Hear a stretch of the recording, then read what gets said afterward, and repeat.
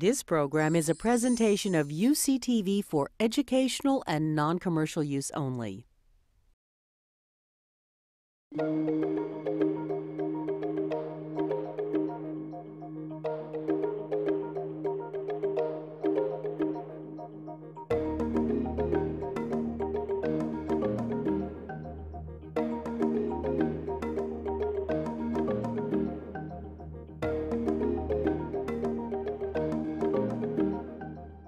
I would like to announce our speaker for today, Maurice Gunderson. He's a senior partner at CMEA Ventures, one of the one of the most important and successful venture firms in technology, and he in particular focuses on energy investments.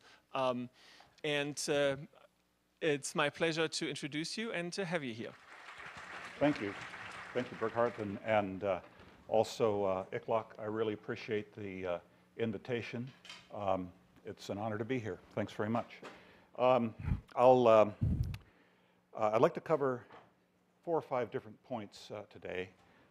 First of all, I'll tell you what my view of the opportunity set in the energy sector is, at least as far as venture capital fundable and funded opportunities. I'll talk about the venture capital industry, how it's structured, and how that relates to the kind of deals we can and cannot do.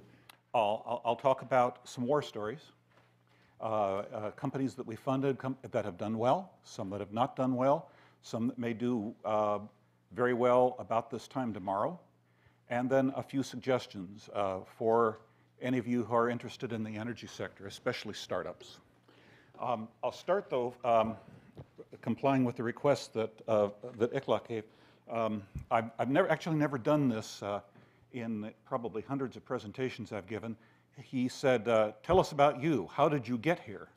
Well, that's a good question. I actually hadn't thought of it in those terms, so it took me a while to put together a slide on the matter. So here we are. I boiled it down to 4 main bullet points. In the beginning, I was born. That's pretty much at the start. The point of this is that I came from a pretty rural place, first Kodiak Island in Alaska, and then rural Oregon. My dad was an engineer, my mom was a teacher. I had interests that all kids did, or in high school, cars, music, so on. Aviation, craftsmanship, mathematics, and above all, the time that I was growing up was on a oval black and white screen, projects Mercury, Gemini, and Apollo. I remember sitting there in the middle of Eastern Oregon on the one TV station that we got all the way from Redding with rabbit ears, seeing the snowy images and thinking, wow, that's something I got to be involved in. And I can tell you that the upbringing I had was, very, very valuable. I got a great education from 2 very well-educated and attentive parents. But one thing I didn't get, they were both civil servants. My dad worked for a utility district. My mom was a teacher. Most of their friends had similar kinds of jobs. And we really didn't pal around with people in the business world. So when I left to go to college, and actually when I got out of college with a master's degree in engineering 5 years later, I really didn't have a viewpoint as to the role that business played in building the economy, if you can believe it.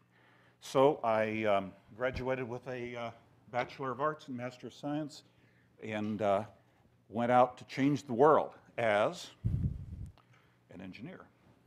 And moved to Los Angeles and joined the aircraft industry. What else would somebody who's fascinated with the space program do in 1974? There still was a little bit of the space industry at the time. I actually got a couple of very lucky breaks. I was working at a big aerospace systems house that made pressurization systems, de-icing systems, and all that for aircraft. And along came Jimmy Carter with the moral equivalent of war speech. And if you could type and you could spell energy, you could get a proposal funded. So the company I was working for, which was called Garrett Air Research, decided that they were going to do that and figure out ways to get funded programs to take their aerospace technology into the commercial market. So we dreamt up all kinds of alternative energy things, solar power generators of different kinds, solar powered cookie bakers for Nabisco, all kinds of stuff, desalination, so on and so on. The saying, of course, that we came up with real quick was that you could tell in the first 5 minutes of calculation that the thing would work, the second 5 minutes of calculation that nobody would ever buy it because electricity and petroleum were too cheap. But nonetheless, the government was paying. And so that's where I really got an education, if you will, in the potential and the history of alternative energy. I also worked in a company that made some oil well service equipment. The other lucky break I got in that whole engineering career was I happened to work for 3 companies in a row, the aircraft one, another, and then 2 others, that had just come out of what I would call their entrepreneurial phase, and they hadn't, where the founders had been heavily involved in the business. And they hadn't yet moved into the bureaucratic phase where all of that was forgotten, but the trend was that way. And so, you know, for the first time in my life, I could see, you know, just connecting the dots related to the actions of people around me, entrepreneurs really did this. You know, individual people thought this up and created these companies. The aircraft company that I worked for was the 10th largest employer on the West Coast at the time. This was a big deal, and, you know, was started by one guy. So, you know, I realized that, and then I realized that, you know, this sure is fun, but the pay sure is lousy. I see the people that started companies, the people in management and so on, making a lot more money than me. And so with no more analysis than that, I applied to business school. Now, I don't think at the time I even knew anybody who had an MBA, or if they did, they never talked about it. But it seemed like a good idea at the time, so I kind of ended that engineering career after 11 years, going off to get an MBA across the other side of the bay at Stanford. And so then, of course, I went out to change the world again, this time as an entrepreneur. So started a bunch of companies, a total of 9. Apartment management companies, real estate development. You know, if you have apartment buildings and you find out that people steal the light bulbs, and that leads you to invent vandal-resistant light fixtures and so on and so on and so on. And I also bought a little company that was about out of business in the aircraft and automotive test business, grew that, sold it to British Aerospace. And the education I got in that was, first of all, I found out that the engineering part of any job was the easy part.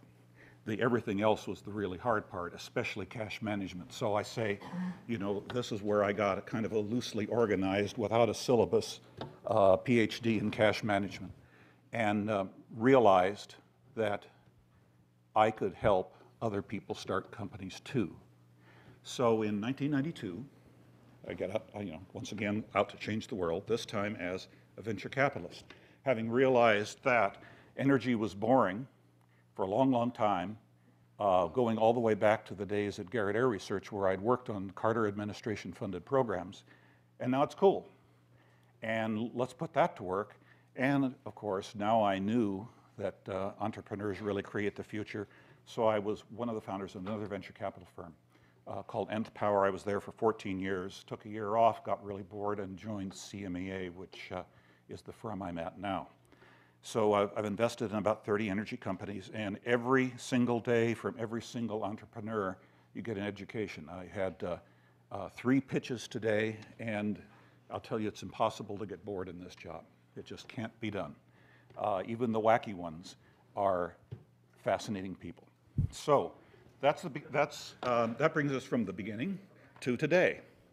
A very quick commercial for my company, CMEA Capital. It's been around about 20 years, $1.2 billion under management and 7 funds. We have three practice areas: life science, information, and energy and materials. I'm in the energy and materials group.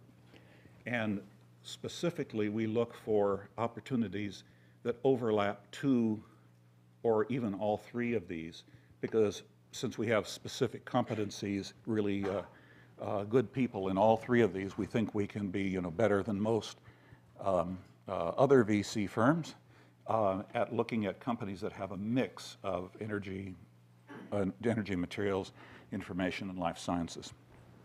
And that's worked well for the company over the years, long before I was there. CMEA, out of 880 venture capital firms in the United States, is number 3. Kleiner Perkins, Sequoia are the 1 and 2, and CMEA is number 3, which we're very proud of and work very hard to maintain. So why do we say energy and materials together? And that goes to an important point I think I'd make about the evolution of the energy sector in the past and in the future, and for the simple reason that energy and materials are fundamentally linked. It's a simple historic fact that for hundreds of years, almost, not quite every, and I'll give you a few examples of the exceptions, but almost every energy advance is triggered by an advance in materials. And there's many, many, many examples. Just a few here. Better steel made better steam boilers, which gave you higher energy efficiency, conversion efficiencies in steam engines. One of the real breakthroughs that the Wright brothers made was they were the first ones to figure out how to cast aluminum and make an engine with it, thereby giving a high enough power-to-weight ratio engine that the aircraft would actually get off the ground. It was a materials breakthrough that nobody else had thought of. Ferromane uranium led to nuclear power. High-performance composite lead to wind turbines. Solid acids lead to fuel cells, and then, of course, anything related to photovoltaics, solar, anything related to batteries. These are fundamentally materials problems, advanced materials engineering problems, and materials processing problems. And so, I don't know when it's going to happen and how long it's going to take, but there's going to be some materials breakthrough that finally makes fusion practical, and then we can all go home with all the rest of the things we're working on.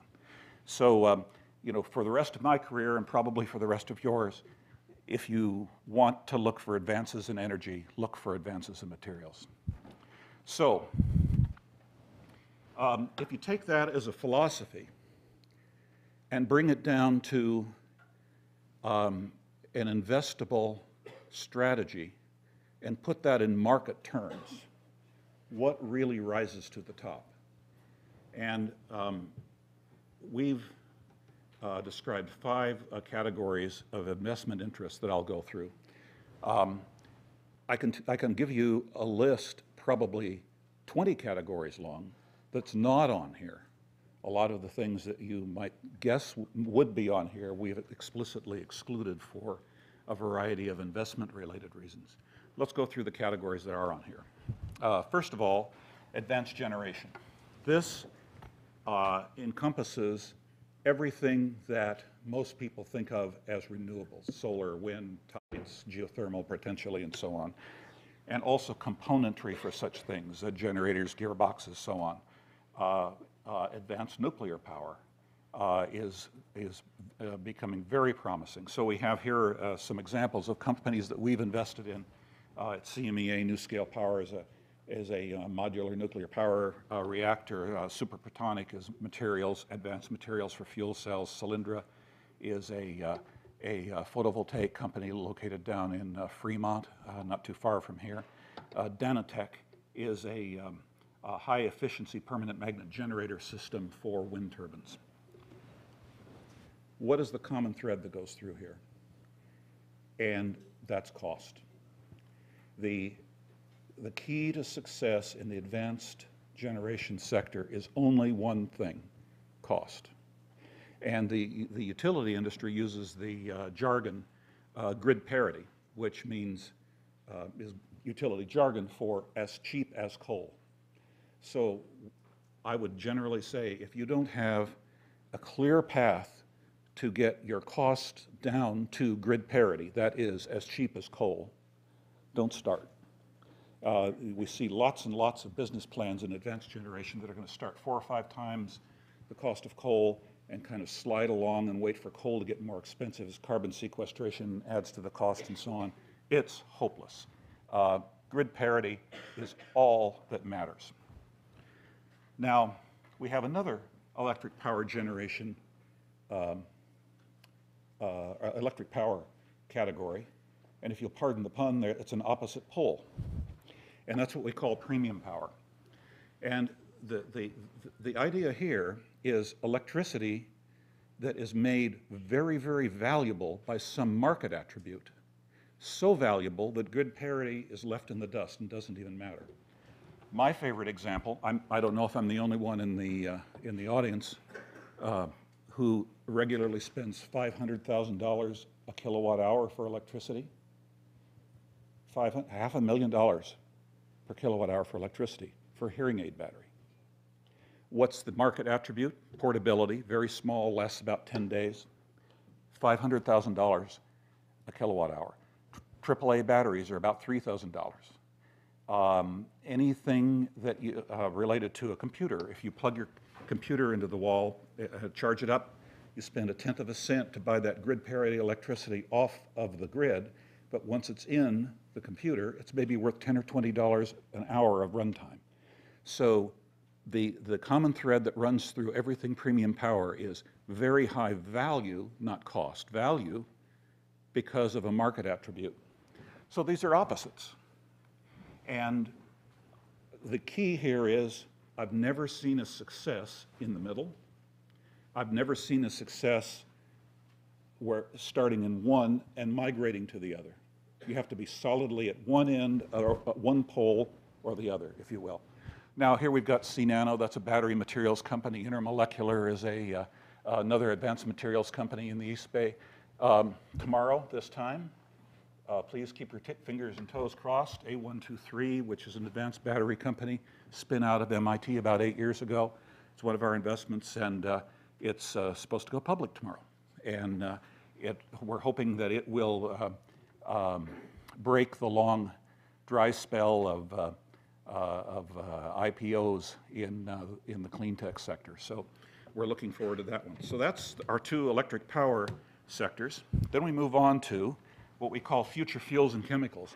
We explicitly don't use the word biofuels because, after all fuels are biofuels. It's just, you know, did the dinosaur or the a microbe, you know, die a couple 100 million years ago, or was it a soybean that died last week? You know, so they're all biofuels. We're talking about future fuels, and the key here is we do not invest in production capacity. We want to invest rather in the technology that makes existing production capacity economically obsolete. So we have here, in the case of Codexis, an example. Well, this is an interesting company that it's over in Redwood City, started as an industrial biotechnology company focused at pharmaceuticals. And with our help, when we did the investment, we realized and convinced them that their technology was much more valuable if applied to synthetic fuels. And the result is there's part of this that's public and part that's not. The part that's public is they've done a very, very significant deal with Shell to make fuel feedstocks, synthetic fuel feedstocks. The part I can't tell you is how much money it is, but it's actually the largest commercial deal in the history of what is called clean tech. So that's going to be a very, very valuable company, I think, all about making the technology that makes new synthetic fuel feedstocks. Now here's one that we just put on the roster, energy efficient products. After having intentionally had it off for a long time, the reason that we've had it off was because at my previous firm, Nth Power, where I was for 14 years, this is where we lost the most money. Nobody ever says, I love to waste. I'm going to turn the hot water on in the sink and let it run all night because I just love to waste. But you ask people to spend money to save energy, really, really tough sell. And I can give you all kinds of stories as to why that has turned out to be true, but the one place that we see that changing is in lighting. And so the company that's mentioned here, Luminous Devices, it's an interesting company. It started out with a very, very high brightness LED light engine for projection televisions. We're actually going to try to follow the model set years ago, about 10 years ago. I don't see one in here, but you know, the little MR16 halogen reflector lights that are everywhere. Those started out as slide projector lights and lamps, and somebody realized, you know, these can be turned into real attractive little area lights. So it made that made the transition from projector lamp to area lighting, and revolutionized area lighting. We think Luminous is going to do that with their LED light engine. And then last is energy intelligence. This is one that doesn't rely on the materials breakthroughs so much. This is applying IT to the energy infrastructure. Oil and gas and electricity, you'd think, given the magnitude of the industry, billions of dollars of product moving all over the place, that it would be highly instrumented. They'd know where every barrel is, where every BTU, where every kilowatt hour is. In fact, they don't. It's highly uninstrumented. You hear a lot about the smart grid, but we got a long way to go to just have a grid that we know where all the leaks are. Now, interestingly, this is not an investment that we would make for energy efficiency. It's for capital efficiency. The idea here is to figure out how to make more money with the invested capital that's already there. In other words, take the grid, the copper wires that are already strung, and figure out how to push more power through them. That's capital efficiency, not energy efficiency. So that's our 5 categories. There's a lot that are not on here. Here we've looked at a lot of water deals. Can't see a way to make money. Hydrogen and EV are of course, are fevers that the public have caught. Can't see a way to make money. And so this is what we do for a living. This is what we do. So to shift gears a little bit, since I understand I'm your first VC speaker, I find it's usually kind of interesting to talk about how venture capital funds are structured and what we have to get out of an investment, and that sets what we can invest in. And it's all about timing.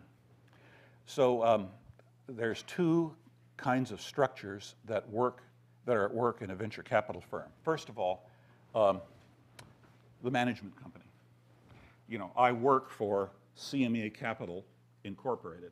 It has an infinite life. You know, that's one of the advantages of having a corporate structure, infinite life. It outlives people, right? And, you know, that buys the airplane tickets and rents the offices and, you know, all that kind of thing. The funds, however, which actually do the investments, are set up for a variety of tax and legal reasons as limited partnerships. And one of the main characteristics of a limited partnership is that it has a predefined finite life. And so that says an investment you're going to do has to be made and wrapped up and sold and the money returned to your investors within that life. And of course, our job is to take money from our investors, make it bigger, and give it back. We have to give it back. So the timing graph looks kind of like this. You know, the management company here lives on forever, but a fund has a finite life, and the standard in the venture capital industry, for no particular other reason other than it's a standard, is 10 years. So you start out at the beginning, you close the fund, you raise the money, you find the little companies, you work real hard, you raise them up till they're bigger, you get rid of them, like A123 tomorrow, it's going to go public, and then we give the money back to our LPs, wrap up the paperwork, in 10 years it's done. So you have, and we're on Fund 7. So Fund 1 was overlapped a little bit with Fund 2, Fund 3, and they stair-step off into the future. We're on Fund 7. So the saying is, if we find a deal that ends war, cures cancer, stops hunger, and makes $1 billion, and takes 11 years, we can't touch it. And so it also part of that is that if you're at the very beginning of a fund, you can afford to do some long ones. Our very first investment in our Fund 7 was a nuclear power deal, because we have 10 years to harvest that one. But in your 5th or 6th year, all you're doing is reinvestments in the ones that are already there. So I make a point of this because a lot of folks come to us with plans that simply do not fit the structure. It doesn't mean that it's a bad idea or that it's poorly thought out or anything like that. It's just, you can't buy a house on a credit card, you can't get a house loan on a loaf of bread, and you can't do a lot of different kind of business ideas on the venture capital model unless they happen to fit. So at least 50% of the companies we see, we reject because of a timing fit, nothing else. So when you're looking for venture capital, keep this in mind. Maybe the business idea you have is a fit, maybe it isn't. Don't try to force fit it. Now, so the essential question, I've already said this, is can this investment we're looking at be made and exited within the remaining life of the fund that we're investing right now? If the answer is no, it doesn't matter how attractive it is, we can't do it. All right, so investment basics, very, very simple stuff. This is not rocket science at all, but you would be surprised how many times a business plan comes into us and one or more of these is just plain missing. We saw over 2,000 business plans in energy and materials last year, and there's some real doozies in there. Anyway, management team. It's all about management team. VC is a bet on the team. Here's a check for $5 million. You've told a great story. We bet you can make it happen, and we're here to help. And do they want us as partners? If they want us to give them the check and leave them alone, they can be somebody else's investment. Market focus, very important, especially for those of us who started out life as engineers or scientists, is the business defined in market terms, not technology terms. Why would anybody want this? Who will buy it? The competitive landscape, is the IP protected? Is there a first mover advantage, strong or weak barriers to entry, and strong or weak competitors? What's likely to be the competitive reaction of a well-funded competitor? And what's the deal? I saw a real good one yesterday morning. It should have a pre-money valuation of about $2 million. They're asking for $140 million. They're 2 orders of magnitude off. Obviously, we won't do that one.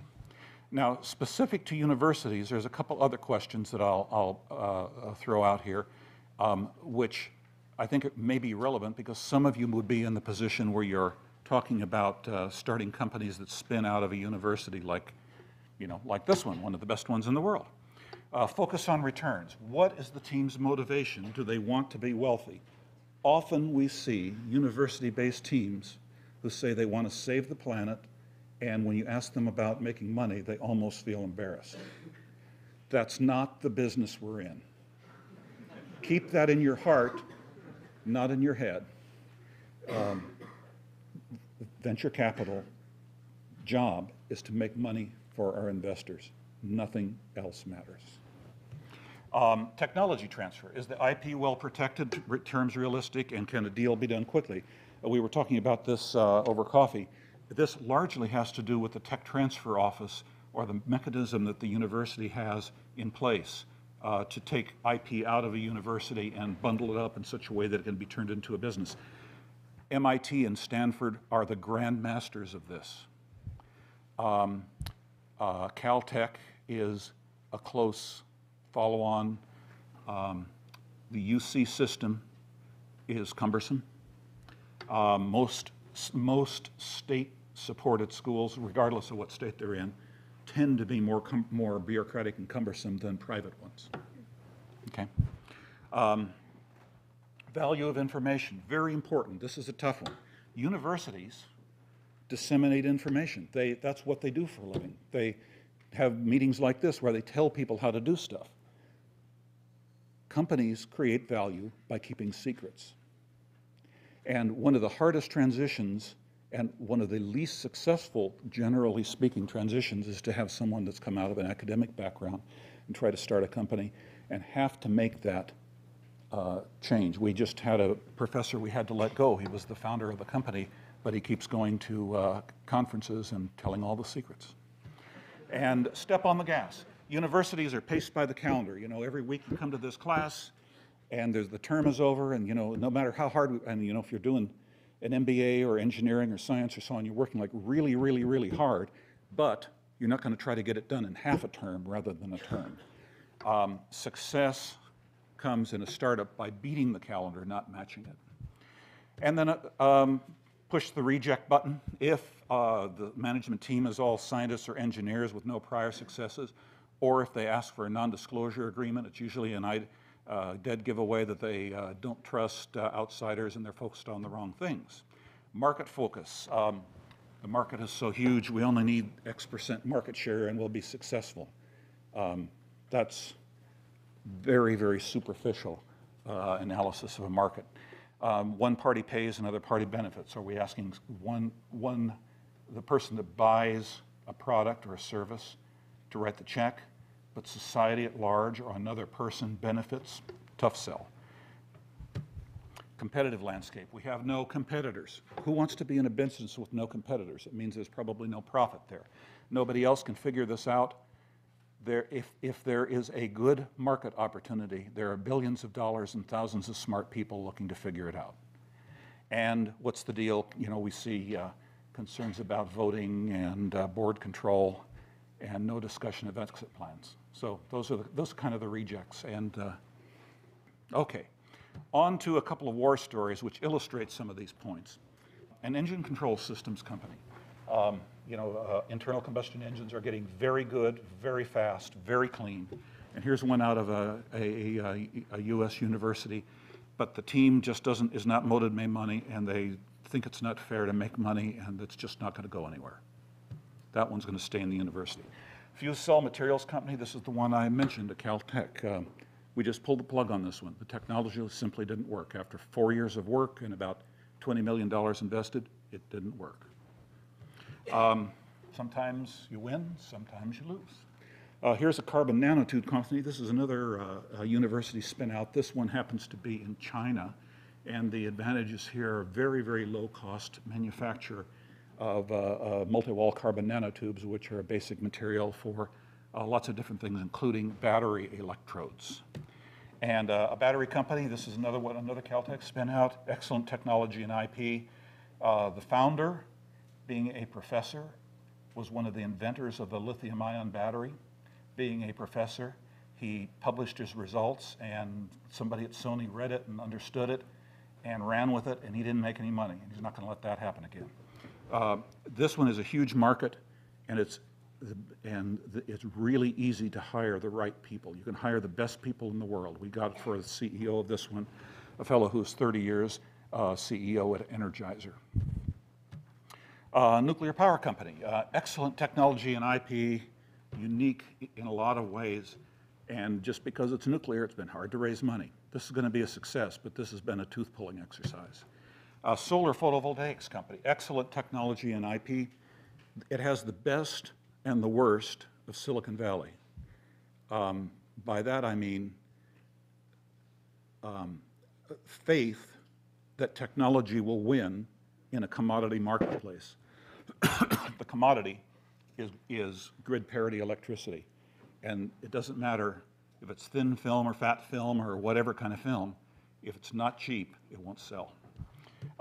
Engine management systems company. This is an interesting company in England. It's a spin-out of Lotus Cars. This is interesting for a variety of reasons. General Motors, or Colin Chapman, Formula One racing designer, started Lotus many years ago. General Motors bought it, ruined it. Then Proton, an Indonesian car or a Malaysian car company, bought it and ruined it worse.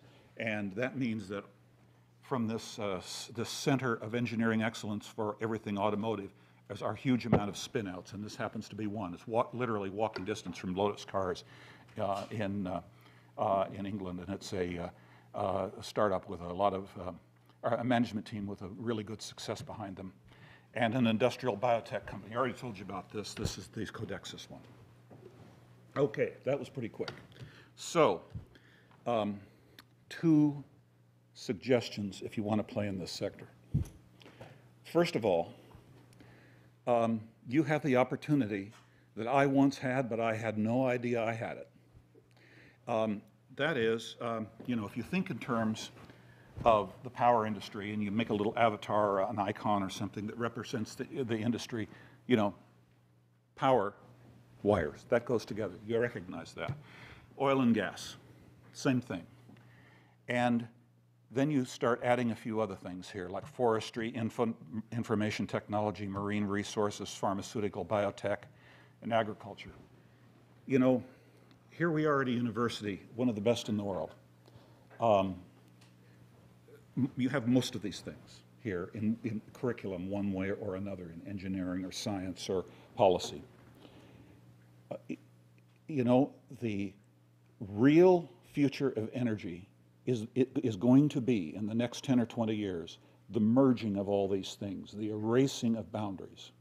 When you know, decades ago when we used slide rules at Oregon State, they had a great engineering school, they had a great agricultural school, but you know, once you get past English comp, those groups of people don't even mix. They listen to different music and they dress differently. You know, what an opportunity to erase the boundaries. And when you're in a situation like a university, learn as much about these other sectors as you possibly can, because I truly believe that the future of energy will be made by the erasing of the boundaries of the traditional sectors. So that's advice number one. Advice number two is send us your business plans. And with that, I will take questions. Can you give an example of companies that you invested in that represented integration of those fields that you just mentioned? Well, sure. Let's see, there we go. Anything related to solar photovoltaics is a melding of infotechnology in the power industry. Anything related to future fuels is agriculture, forestry, marine resources, and oil and gas. But you know, see what I'm trying to say? If you study one of those things, or mechanical engineering, or physics, or whatever, our educational system sets us up to come out of a place like this with a box drawn around them, ourselves. And the point I'm trying to make is, here in a place like this, you have the opportunity at virtually no cost to at least make those boundaries fuzzier. Yes, sir? So yeah, expanding on that, how do you balance the trade-off between specializing in something and expanding your knowledge? Like, I'm sure we'd all love to dabble in every major here, but I mean, we got to fulfill our major requirements, you know? So like, how do you kind of balance that? That's a difficult question, and I'm not sure I have the answer.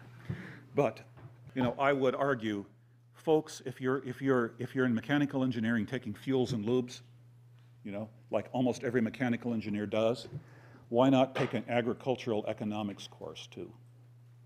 You know, the point I'm trying to make is perhaps no more profound than that. I know you can't do a major in each one of these. What characteristics you have to be a successful VC. I get asked that all the time, and I will repeat the answer that I got from Arthur Rock, one of the founders of the VC industry, among other things, invested in Apple. When I was sitting in an audience just like this at the Stanford Business School in 1983, and you know, we're all sitting there on the edge of our chairs waiting for his answer, and he says, well, go out and join a couple of startups, have a couple of successes and have a couple of failures, and in 10 or 12 years, come see me. Because it's all about betting on a team that they can do it and rejecting the ones that can't. How can you do that if you've never done it? That's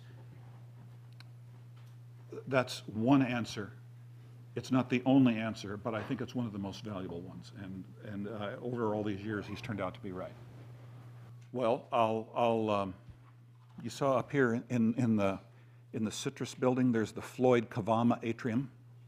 Okay, he was a VC. He's retired now. Yeah. He was a VC at Kleiner Perkins. I asked him that question once 20 years ago. He says, VC's easy. You always ask two questions in the following order. You go into a board meeting and the first question you ask is, do we need a new CEO? Now you hope the answer is no, but if it's yes, act quickly because these things never get better with time.